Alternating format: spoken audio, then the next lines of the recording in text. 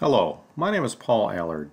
I'm the product owner of Topaz for Total Tests, and today I would like to demonstrate some new functionality that we introduced with the latest release of 18.2.1.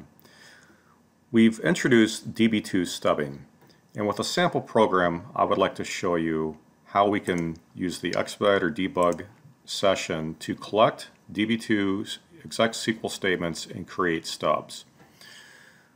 I just launched my debug configuration. I'm going to hit the debug button and execute the program.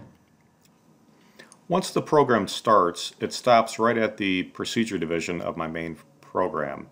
Here I can do a right mouse click and I select the Generate Unit Test option. This is the dialog box that will tell Expediter what to collect. The first thing I'm going to do is put a new project out there to collect my test data into. I'm going to call that Demo 45. We also have new functionality to collect the DB2 stubs. As you can see, we have a maximum number of statements created set at 100. We also continue to have the Generate IO stubs and the Program stubs. At this point, I'm going to hit OK and resume executing my program. Once the program starts to execute, again, Expediter will be collecting all the exec SQL statements, the IO, and the program stubs. Once the program finishes executing to the end, we are all set with Expediter. Expediter has now collected all the data. It collected it using a live connection to DB2. And now I'd like to demonstrate how we can run the same program using stubs. I now switch over to my Project Explorer perspective. I told Expediter to create a new project folder, which was Demo 45. Within this folder I have all my stubs that were created from my Expediter debug collection. One of the folders was an input file called employee read.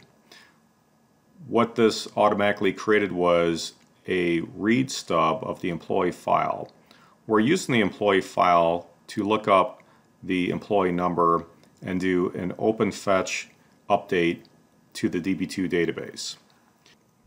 Along with the employee read stub, we collected the employee cursor SQL stub.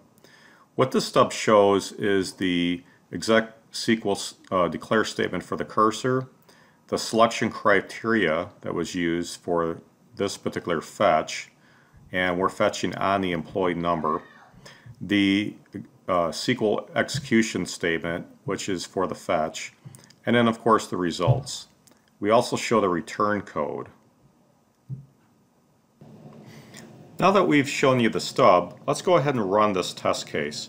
Under my scenario folder, I double click on my test case. There's a green button up in the right hand corner, which is the run scenario.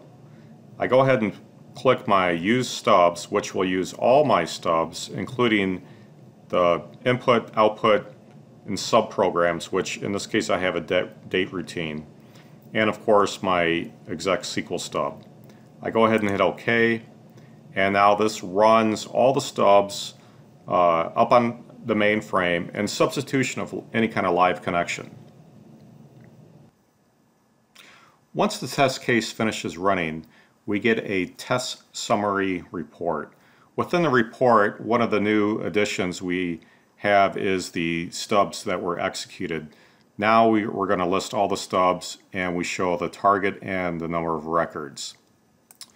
So again, thank you. Today we showed you how we can stub out all exec SQL statements within a DB2 program.